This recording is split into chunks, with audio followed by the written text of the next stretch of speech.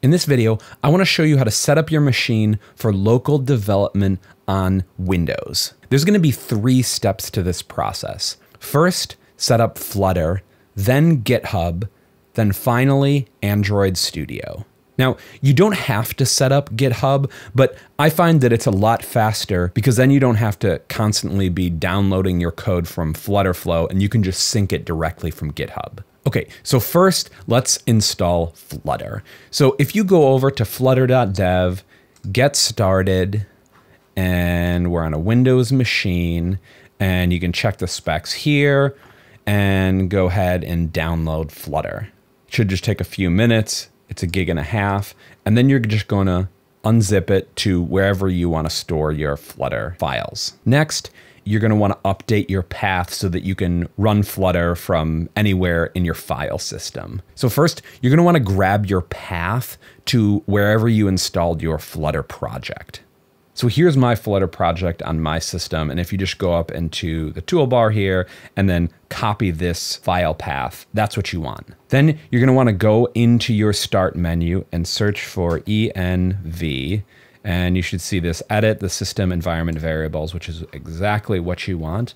And then you want to hit your environment variables. And then if you don't have a path, you probably do, but if you don't, you want to add a path option, and then you edit it here. And then you can see here that I've already added mine in, but what you're going to want to do is just add a new one and then paste in that path right there. And then you can run Flutter anywhere in your file system from the command line. Okay, great. And then to just confirm that you've got Flutter installed correctly, you can go and just run Flutter Doctor. So let's just do that now.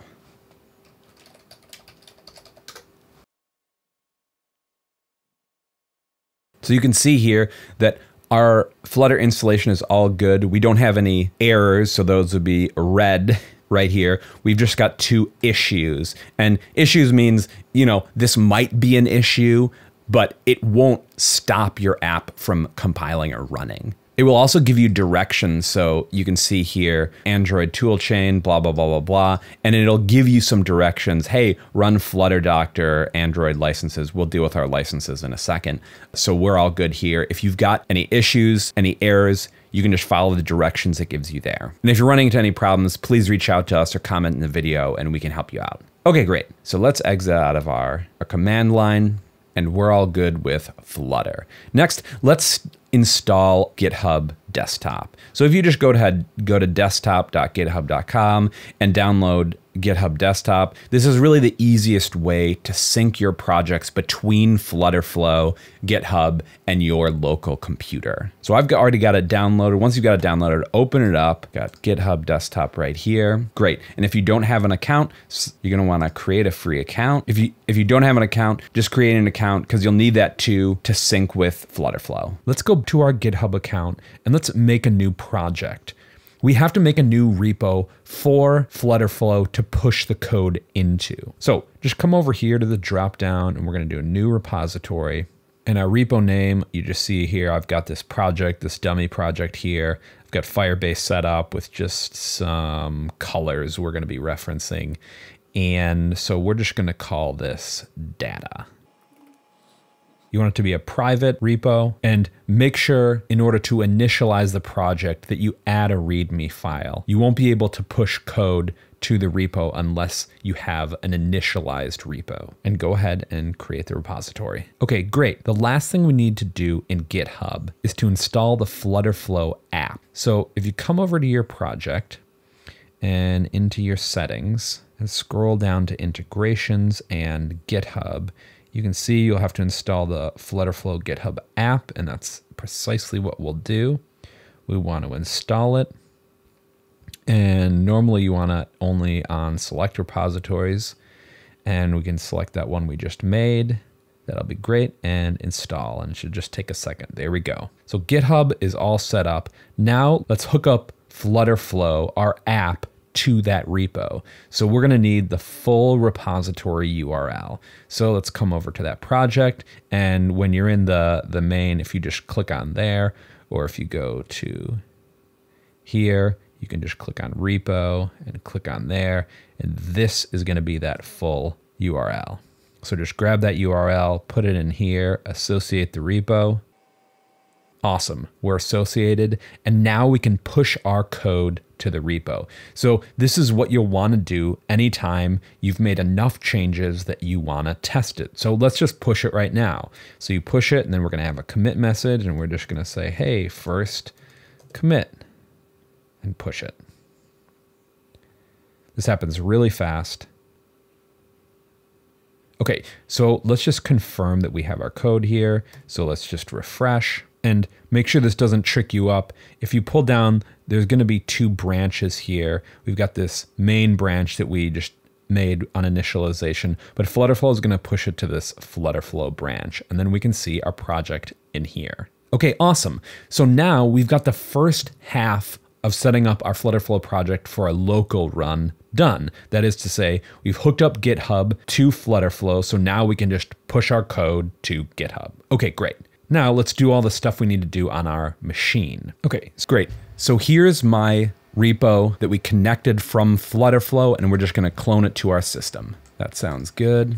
And let's go to our main branch, and we're all good. Okay, great. Lastly, we need to install Android Studio. So let's come down here in our flutter.dev, Android Studio, and download Android Studio. Accept the credentials, that all sounds good. I've already got it installed, so I'm just gonna cancel that out. All right, so let's open up Android Studio. And let's open up that project. So you wanna go into your GitHub account, into your system, wherever GitHub put your account. Normally GitHub will just be in your whatever user you are, and then documents GitHub, and then there'll be all your projects. So you can just open that up. You wanna trust the projects. I'm just gonna say trust all the projects. And yes, I wanna open them in a new window. Okay, great, so here's our project. To run our device on an emulator, let's come over to Device Manager here.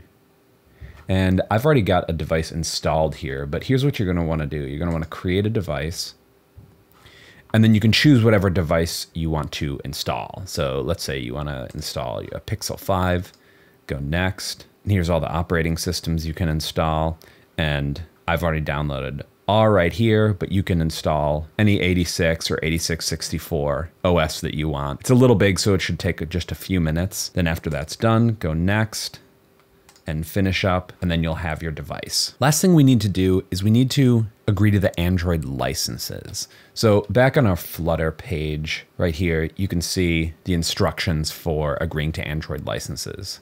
First thing, make sure you've got Java 8 installed. So if you just Google search for Java and install it, you should be good with that. And then make sure another environment variable, and I'll show you how to do this, your Java_home environment variable is set to the Java folder. Okay, so let me show you that. So if you just, once you go in here, env to go to your environment variables, and this is gonna be in your system variables right here. And so here is my variable, and so it's just, you literally tap in the name. So let's just go down here and edit it so you can see what it's gonna look like, because it looks a little bit different for our user variables. And so you just have the name right there, and then wherever your Java is installed. So this is a typical installation in your program files, Java, and then JRE, blah, blah, blah, version number. Then you're all good with that. And then once you have Java installed, you can run Flutter Doctor Android in your command prompt to agree to the licenses. So let's just copy that. Let's open up our command prompt. So to accept the licenses, you're accepting them for the project that you're working in.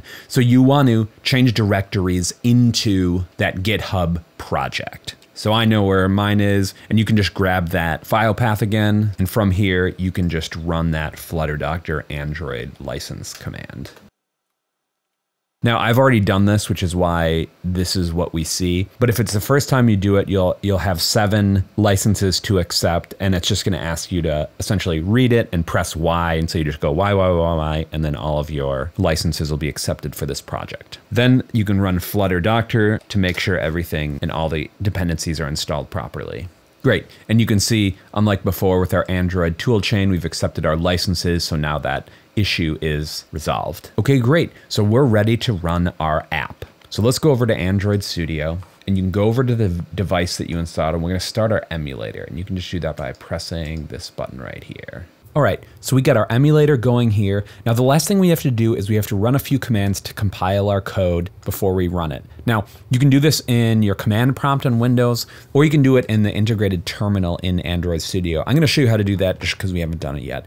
So you come over into View, Tool, Windows, and Terminal. And it'll pop you right into your project that you have open in Android Studio. Okay, so the first thing is Flutter pub get. I'm just gonna copy that. Run that. That's all good. And then we're going to run Flutter packages. And this is only if you have Firestore. So if you don't have Firestore, then you don't need to worry about this. So now we're ready to run our Flutter project. And so to do that, you just go Flutter run. Okay, awesome. So we've got our emulator up here. We've got our app running on here. And now let's make a change, push it to GitHub and see it updated. So let's go back over to our app. Let's just change the title right here instead of colors. Let's just call it fruits. And then we got to go into our GitHub. And so we're just right down here and we're going to push it to our repository that we set up. And this should take just a second. Awesome. Now we're going to go over to our GitHub desktop. And we're gonna fetch the latest version and then go over to Android and click R for a hot reload. Sometimes you need to give it a second, so I'm gonna pull another from the origin and then do our hot reload. And there we can see fruits. So that's how you run your FlutterFlow apps locally on your Windows machine. Let us know if you have any comments or questions or you're running into any problems, and we'll see you in the next video.